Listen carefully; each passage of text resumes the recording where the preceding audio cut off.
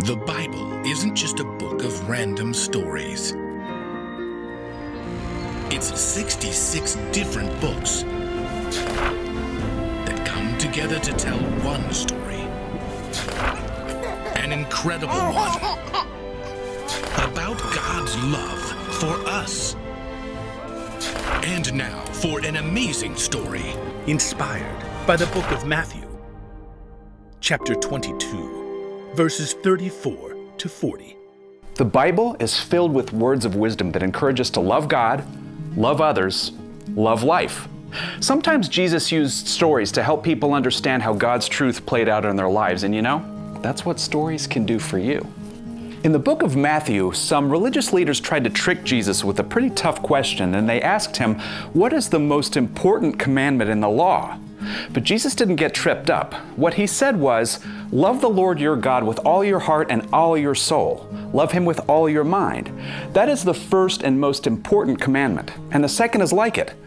Love your neighbor as you love yourself. Everything that is written in the prophets and the law is based on these two commandments. Let's see how this truth might play out in somebody's life today. Solomon Sunday hated his name. After all, his Grammy Tatum was the one who named him after only the wisest man to ever live. Which means I failed before I even start. To make matters worse, all of Solomon's friends knew exactly what they were going to study in college, while he had no clue. What am I supposed to be and do? So Solomon decided he would start a podcast and interview wise people to find out, and he had Grammy Tatum on as his very first guest.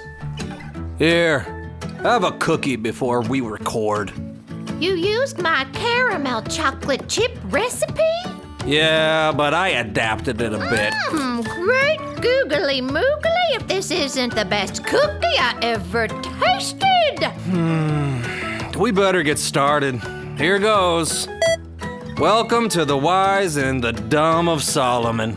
Oh, that's a terrible name. Plus I'm still chewing.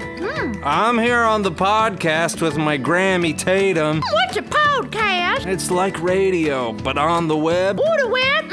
I don't like spiders. No, the internet. Ooh, you mean like where I dial up for the emails? Just email, Grammy, not the email. Oh, I just pulled in your leg. I got my own podcast. What? Graham's Racket. Tennis tips. My site gets 7,000 hits a day. Oh. So, what do you want to know? Launch episode is a big deal. You only get one chance to make a first impression, Solly. Oh, don't call me that. I hope you're gonna fix this in post. Okay, here it is. What am I meant to do? Well, that's an easy serve. You were made to love God and love others. That's it? That's it. Game, set, match. Solomon was disappointed. I mean, he had wanted to launch his podcast with a big splash, but as far as he was concerned, Grammy's performance was kind of a dud. I know that what I'm supposed to do is more, well, complex than just loving God and people. For his next podcast guest, Solomon invited on a very famous wise man who wore only organic linen robes and ate only mung beans. What am I meant to do? Go higher. Higher? First, climb the stairs. And then a hill. And after that, a small mountain. And then a large mountain. And then the tallest mountain on the face of the earth. What then? No one will bother you up there. So you can be calm and peaceful all of your days. What if I want a pizza? You know how annoying those delivery guys are. Good point. Here, have a cookie. Next, Solomon invited a financial genius, the Gazillions gal, onto his show. What am I meant to do? Get money. All the money you can. Money, money, money. What then? You can play with it, toss it around, party with it, sleep in it. Won't that get crinkly and clanky? Just buy a better mattress. Thank you, I think. Here, have a cookie. At last, Solomon invited a well-known psychiatrist onto his show. Dr. Emotojon, what am I meant to do? Be happy. But how do I do that? Think happy thoughts. Text lots of smiley faces. You need more smileys, grins, LOLs, ROTFLs. HAC? What? Have a cookie. By the time Solomon finished with his round of interviews, he definitely was not LOLing. In fact, he was losing his voice and was downright cranky. I'm never gonna find out what I was meant to do.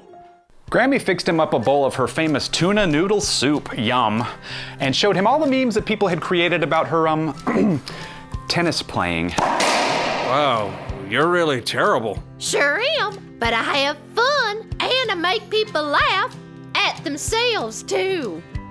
Is that what you were meant to do? Well, it's my way of loving others. And one way to love God is to love others.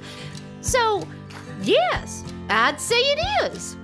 But what about me? What about you? Am I supposed to host a tennis podcast too? You like tennis? Only the table kind. Here, have another cookie. Grammy munched thoughtfully on her fourth cookie. God's made you to love Him and love others in your own special way. And at least one of those appears to be baking. Really? I mean, that's so easy.